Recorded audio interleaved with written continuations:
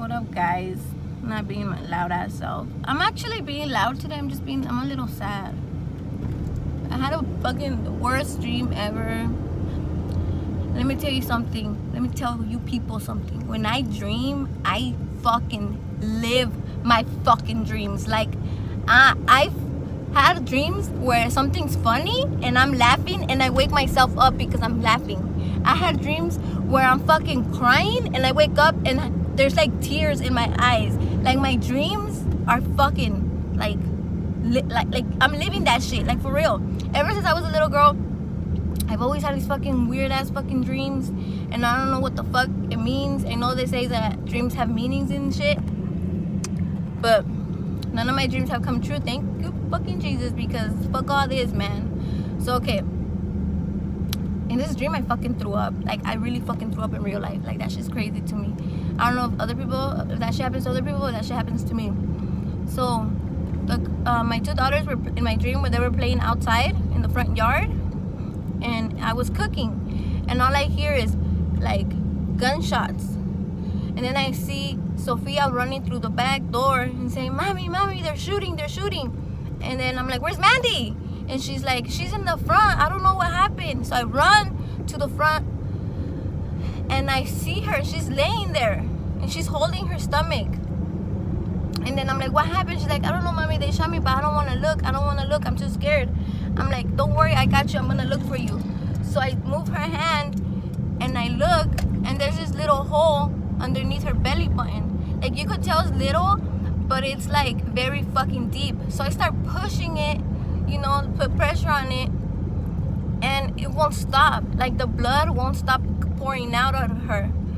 And then I'm like, what the fuck? Like, what's going on? Like, is this real? Am I dreaming? Is it, like, what the fuck? Like, this is not happening, you know?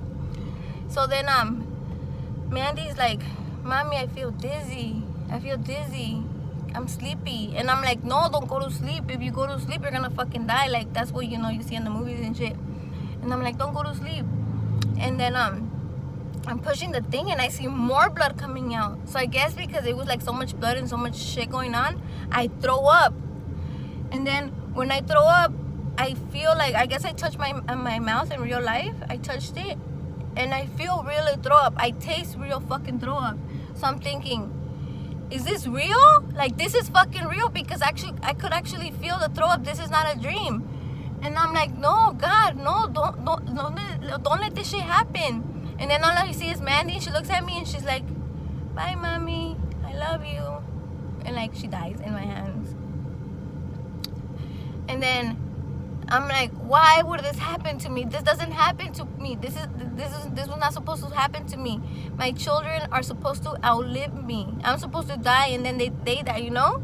I'm not supposed to watch a child die. And then oh shit. See, I'm fucking scary as shit, man.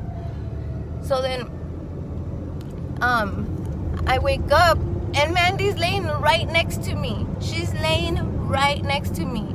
And I fucking pull her shirt up and I fucking I touch her stomach, and then I see on the side of my fucking pillow there's a little bit of throw up, and I'm like, oh hell no, like, this shit's fucking crazy. Then I tell Mandy my dream and I'm fucking crying and telling her what happened, and this girl, what she tells me, oh, so you do love me?